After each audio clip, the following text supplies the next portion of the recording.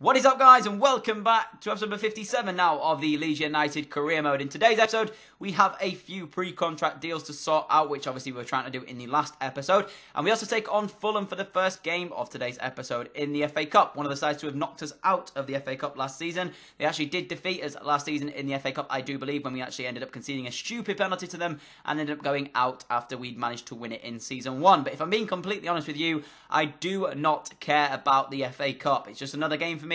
Obviously, I've said the only competitions that we still have to win with this Leeds United side would be the Premier League title, the EFL Cup, and obviously, if we can manage to get into it, the Champions League. So, we won our FA Cup in the first season. That's completely done. We won the Community Shield in the season after from winning the FA Cup. We are currently sat top of the Premier League table going into this one here against Fulham, but obviously this isn't a Premier League game. And we are sat in the semi-finals of the EFL Cup, which is coming up after this one here against Spurs. The first leg of that one, we will be travelling over to White Hart Lane to take them on over there, I think. So, we'll have to wait and see how we get on in the first leg of the EFL semi-final. Then we do go over to there, and if we do manage to get through Spurs, we will be playing in the final. I'm pretty sure Spurs are the only other real test in that competition in terms of teams that I fear.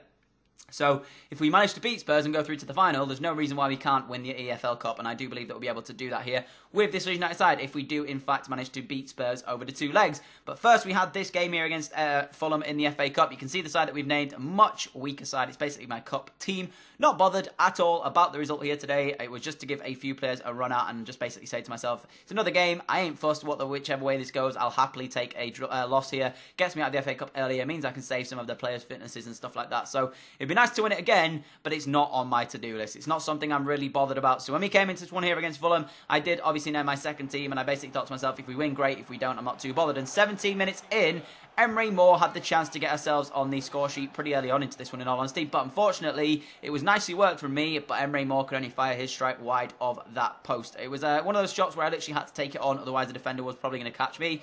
In the end, I probably had a bit more time because he missed his tackle, but I didn't know that at the time. We sent our strike wide of the post, and luckily for us, it didn't end up in the back of the net. Second half, and Fulham got the first goal of the game. So for the second time in 2 seasons, we found ourselves a goal behind at Fulham. So I think last time we played them away from home, this time we're at Elland Road.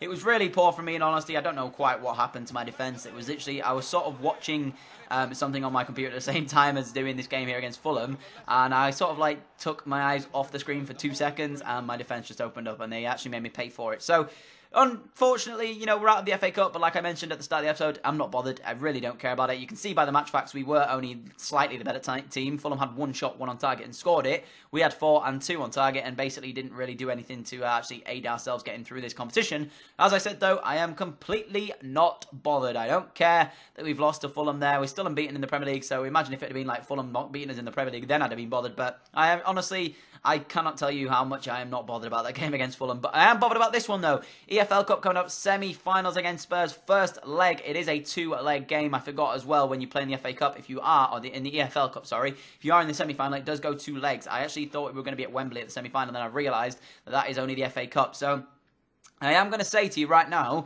regardless of what happens in this one going into here against Spurs, I do believe it's at White Hart Lane, even if we were to lose a game, we still have a chance to get through in the second leg. So I'm not really too bothered about the 2 results in this game. I mean, obviously, if we lose to 4-0 to Spurs, then I will be bothered. But if we pick up a 0-0 draw at White Hart Lane, I honestly won't be bothered about that result. I'll take it, and we'll just go into the next leg looking to win that one instead. You can see we have a new number of deals coming through. I think Baker accepted his contract. Januzaj as well accepted his contract, so he will be here at Elland Road next season and replace Alex Iwobi in the side at left midfield. You guys suggested that I should try and sign Bailey and Osuna, but unfortunately, both of those guys I couldn't quite manage with the funds that we had. I could have probably just about squeezed it through, but I honestly didn't want to pay £29 million for Bailey. In all honesty, I felt as though for a player that was only going to play and occasionally play the odd game in the Premier League, I didn't want to spend money for someone like that of that sort of, as amount, basically. So the other one, Osuna, I did look at, but they actually came back and again said that they actually wanted something along the lines of like 14 million. I did have the money for that, but I just felt as though in terms of our team and where we want to go for next season, if we are doing as well as we are come the end of the season, I feel as though we need players that are going to be good enough to play in the Champions League and the Premier League. And at the moment, I don't believe that those 2 guys, for the money that the teams are asking for them, I don't believe that they are warranting the money that the clubs are asking. I mean, you look at Moses Simon, someone that we did inquire about from Genk before. They said they wanted 26 million for the player, and he actually went this season, I do believe. He actually signed for somebody else in my career mode for like 19 million. So it just it just sort of didn't make me want to spend this sort of money on those players. If I'd had the cash to splash, if I had numerous amounts of millions here at Leeds, I would have done so, but I wanted to make sure that we had a number of signings coming into the next season, so then that way, squad depth-wise, we'd be in a good position for the next season in the Champions League, so that's what I did here. So apologies if I've upset any of you guys by not signing any of the players you suggested, but there's still a number of transfer windows to do in this season, and at some point, I'm sure we'll have the money to be able to do it, and we'll have just too much money to be able to do anything with, and at that point, we can start buying players that we wouldn't normally buy here at Leeds. But for the sake of the series, and for the sake of me being able to get myself into a good position in the Champions League, I just felt as though spending our last remaining money on a player or on players that didn't warrant the value that the clubs are asking for them, it didn't feel as the right thing to do. So at the moment, I just didn't decide to do it, so apologies, like I said, to any of you guys that are a bit, upset. You can see there, by the way, as well, the two teams left in the semi-final of this EFL Cup were actually West Brom and Sunderland, I do believe, when Sunderland actually won the first leg by a 1-0. So at the moment, we're looking at this thinking, hang on a second, both those teams, I say this, hang on a minute, because West Brom did obviously draw 3-3 with us last episode, and I say this, they are both, I think Sunderland sat in the bottom three along with West Brom. So at the moment, if we get through Spurs in the semi-final, there is no reason why we can't win the EFL Cup, and that'll be another trophy ticked off our list here at Leeds. So you can see the side we've named going into this one against Spurs. It's basically a starting 11 in which I would be playing Premier League games with. I didn't want to take a chance here. Last time we played against them in the Premier League, Vertonghen had an absolute stormer of a game, so I was looking for more from the Belgian. But 12 minutes in, Spurs actually created the first chance. It was Dele Alli on the edge of the area having an absolute rifle just go wide for himself. And 27 minutes in, we created our first chance. I do believe Eriksson was at the hand for it, but the former Spurs man could only fire his effort straight at the goalkeeper. I was absolutely gutted with that one. I thought he should have scored from that. It was nicely worked, and he should have actually put it either side of the goalkeeper, and we'd have been in good business. But 64 minutes in, Spurs should have made the score 1-0. An absolutely wonderful cross into Janssen, and Janssen could only fire his effort wide of that post. It should have been absolutely buried in my goal, but it wasn't, and I was very thankful because I thought we were 1-0 down at that point. And 76 minutes in, Eriksson again in the box. This time takes his strike on, hits it straight at the goalkeeper, but Alderweireld, the Spurs captain on the day, brings him down in the area to give us a penalty kick here. 77 minutes on the clock. Eriksson applauding the referee, saying thank you very much. Right decision. However, Eriksson didn't really do anything from the shot that he had, so I have to say, you can see here, we are going to take this penalty kick with Jan Vertonghen, the ex-Spurs man, going to step up and try and make it 1-0 here for us. 77 minutes in, I absolutely suck at penalties. There's just no two ways about it. My penalty kick taking is next level poor. That is an absolute joke. I cannot believe that we are not going into the second leg with a 1-0 victory on the day, and I am absolutely gutted with myself to miss that penalty. I said to you guys I would take a 0-0 into the second leg for me, but to have a penalty like I did there and miss it again, I really need to work on my penalties, because it's an absolute joke that I miss as many as I do in this series. I might just start putting them down the middle every time, and then at least I know it's going to be on target. At least it's going to be on target, even if the keeper saves it, at least it's on target, so I can't say that about, hit the post or put it wide. But I have to say, for the fact that we're missing so many penalties, and that one was quite an important one, because it would have given me a 1-0 leg lead over Spurs in that one, I am thoroughly disappointed in myself. You can see here as well, Spurs offering for Ronaldo Vieira. The deal wasn't quite done yet over to QPR, even though they did, in fact, accept our counter-offer in the last episode. You're going to see as well, we actually managed to sign Pereira at the right back, and I actually declined Bellerin's contract here. The reason I did that was because I was telling myself in the game, if Pereira accepts his, we're declining Bellerin's, and we're going to get Suso along with Pereira for the same sort of budget in terms of our wage budget than what Bellerin is in just one player. So I got two players basically for the price of one here. I could have got Hector Bellerin for 110, but I decided to go with Suso and Pereira for 120 or 130k, I think it was I paid in wage budget to those two guys. We actually had one more signing, hopefully, before the end of this window. That was Bruno Martins Indy from FC Porto. The centre-back was going to come in and hopefully do a job for us here at Leeds United. Going into this next season, I said to you guys I needed squad depth for the Champions League next season. So that's what most of these signings have been looking at doing, bringing in players that we can have in our side that are going to help us for the coming season. We then took on Brighton for the first Premier League game of the episode, and the only Premier League game of the episode as well. Last time out against Brighton, we actually got a 0-0 draw away from home. So I was looking at this thinking we need to win this game. We need to prove a point to me and the fans that we can do better than what we did against them last time out.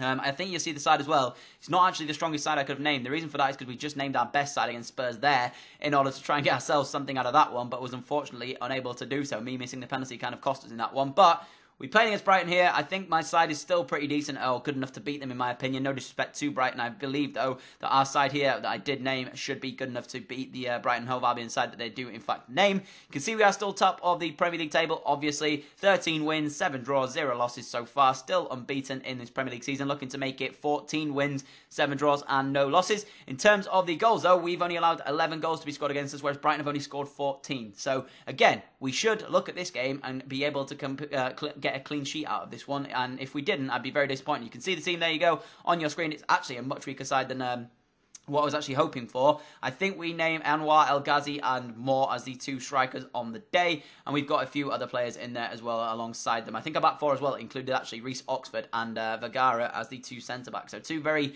young-ish centre-backs, because Vergara is still like 24 or something like that. But they're still good enough to do the job for me, I believe, on the day. And the first chance of the game fell straight from kickoff. An absolutely wonderful start here at Ellen Road. I couldn't have asked for more than with the start that we get here. Kalash down this right-hand side, goes inside, I do believe now. Gives it into, I think it is, oh no, Sacco. Gives it back out to Sacco. Sacco then gets tackled, but we managed to keep the ball at our feet as he gives it into Augusto. Augusto into Vieira. Vieira into Emre Moore. More turns, and my only thought at this point was smack it goalwards. And I did just that, and we managed to find ourselves the opening goal of the game. Literally 4 minutes in, it came at the hands of Emre Moore. I have to say, though, I'm a bit disappointed in the Brighton goalkeeper. I don't know why I'm disappointed in the Brighton goalkeeper to give us a lead here, but he should have done much better for the Brighton and Hove Albion side. And I have to say, if that was my goalkeeper, I would be thoroughly disappointed in him. But I have to say as well, Emre Moore showing the class that he's got here for us at Ellen Road. I just basically got the ball with him, and I knew instantly I was going to turn and strike it, and I did just that, and we managed to find the opening goal of the game. Into the second half now, and we really should have been 2-0 up. Nothing really happened in terms of Brighton. They tried to get themselves back in the game a little bit, but nothing too dangerous for myself. Give the ball into Miguel. Miguel into Ericsson. Surely going to make it 2-0. One-on-one with the goalkeeper. I do not know why I tried to square this. I thought in my head that Anwar is still the top goal scorer, and he hasn't scored in the last few episodes, so I wanted to try and get him a goal. I should have just smacked it with Ericsson. I should have just made it 2-0, but unfortunately I didn't. It didn't matter in the end, though. We come away with a 1-0 victory away from home here, or rather at home. As you can see on the day, we were sort of deserved winners. It was a very boring game to play. 4 shots, 2 on target, and two on target, I do believe, for Brighton there as well.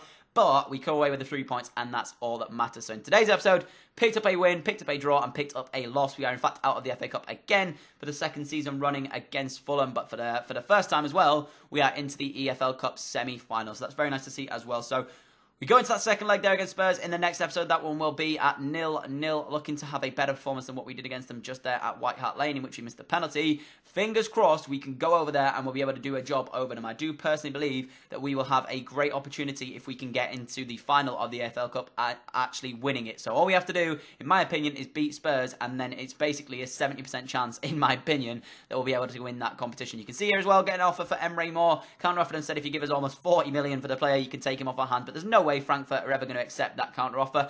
I want to thank you all so much for watching this episode of Career Mode. If you have enjoyed, hit that like button, and I'll catch you all for the next episode very soon. As always, I've been Danny, and I'm out. Adios.